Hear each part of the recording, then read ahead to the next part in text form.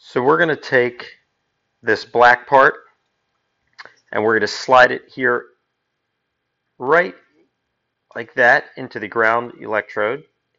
And then you're going to pull back on it while pulling it gently like that. And you can see it opening up a little bit. You want to be very careful because these are not very strong and you shouldn't really bend them more than a few times because then you run the risk of the integrity of them getting too weak and they can break. So we went ahead and we pulled that back. So let's go ahead and grab the point, you can see right there, 0.45. And now we'll slide this in. And there we go. Perfect. Slides in and out. The gap is right on point.